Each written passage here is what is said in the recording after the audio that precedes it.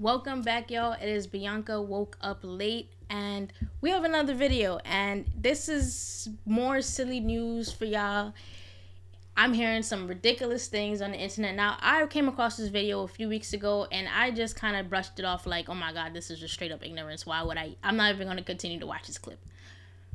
But I probably should have, because it turns out it actually got worse, right? I'm just going to show you guys a snippet of the dialogue. And I know how some people feel like, oh, if you don't show the whole hour and a half podcast, it's out of context.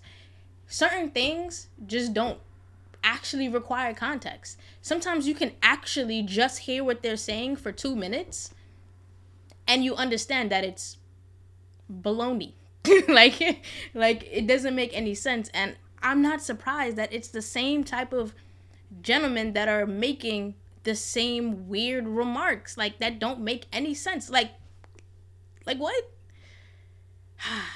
This is why you should sleep late and just stop worrying about woke stuff, woke culture, and the people that are thinking that things are profound with what they're saying, that they think they're reinventing the wheel or rewriting Shakespeare when they speak. Like it's actually very ridiculous. Let's get right into it. Akon, y'all. Her role is to support the man. I agree. The man, we are the kings and the divine of this universe. A woman can never compare to the man. They have to understand that here in America. The woman don't create life. They support the creation of life.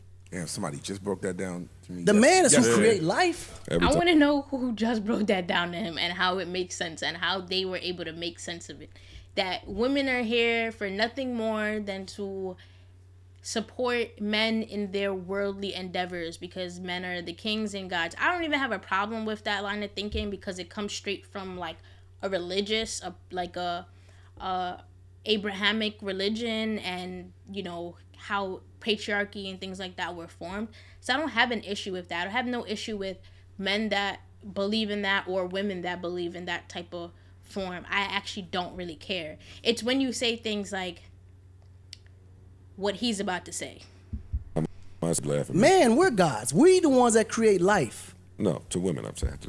So now we've crossed over to the path of now men are God. Okay. Whatever you say. Like, black men have been walking around saying they're kings for long. It's whatever. You can call yourself whatever you want, but now you're calling yourself God. Now it's getting a little bit weird, but I'm gonna let you rock. Let's keep listening. I just said it to you the other day. Y'all and let me give you an example of the science of it. A man right now, he's about to get scientific, y'all. Listen closely. Now can create life without a woman, but a woman can't create life without a man. Okay, a man can create life without a woman, but a woman cannot create life without a man. Now, granted, this has never happened. There is no evidence of this ever happening, and there's currently no way to ever make this happen. But we're gonna keep listening anyway. Baloney. If I wanted to create life right now without a woman, I would just shoot my sperm, put it in the incubator, and just give it 9 months, even maybe less with today's science, and a baby will be born. So, according to the science of Akon, if he shoots his male semen, right, his sperm, into an incubator, just an incubator, no name of it, we don't know what this incubator is or where it is. If he shoots it into this incubator and just wait a little bit, around 9 months maybe, that a baby will pop out of it. No woman needed, no woman involved whatsoever. It's like basically magic, right? Okay. Oh, that. So men, we are the creators of life in actuality. That's cool and all, but I think whoever designed that system designed it for the act of the togetherness. The union. Yeah. You see, when Joe Budden is actually making sense, and you know it's a cold day in hell. like Like, wait, what's going on right now? Like, Joe Budden has to, like, reel it in and just, like, try to fix the situation and be like, well, I mean, based on the actual design, I'm not going to tell you you're wrong, but based on the design of and the reality, you need both men and women, right? Y'all missing the point. And that's what I was speaking Y'all to. missing the point, because what the point is, the men have lost the idea of the... There's no point, Akon. You made no point whatsoever. The reality is, it takes both male sperm, right? And a female egg, right? Because only females make eggs and only males make sperms. To come together within a woman's body, right? Because remember, this is not happening outside of her body. It's never happened. Probably won't ever happen. And if it does happen, I don't think it's going to be the same. But it has only ever happened in a woman's body. Ever. Ever. That's the reality. It has never happened outside of a woman's body, right? What are you talking about? Like, because remember, he's living in a dichotomy where he describes himself as a man, he's God, so he can create life even though he hasn't. In that sense of actually, he's even saying himself he can't birth life, right? He can't actually bring it out into the world. He can only shoot his sperm into something else, man-made, that doesn't exist, and then suddenly a baby will appear. No woman needed. But like, last time I checked, and it's not to offend anybody, right?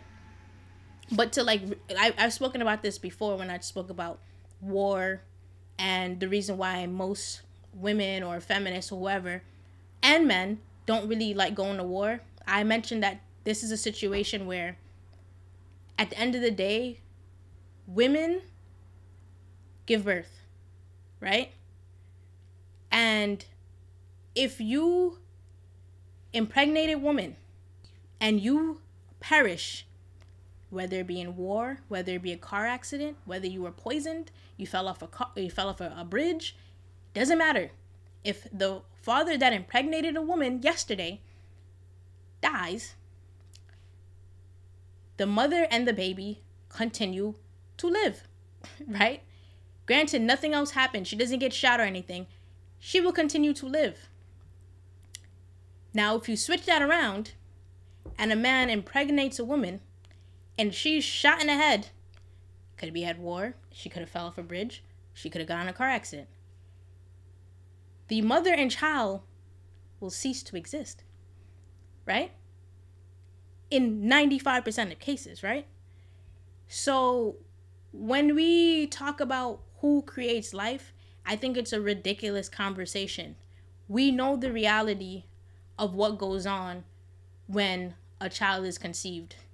Sperm and egg come together within the confines of a woman's body. That is it. Like, that is it. You can talk yourself up. You can talk yourself till you're blue about your religion and how you feel about the world and how you feel like things should be constructed and how things should go and this and that and this and that. There's still going to be a base reality. That's all I'm saying. Akon, ridiculous. Like, and the toothpaste ridiculous too. I don't care. I said it. I said what I said. I'll see y'all next time. Peace.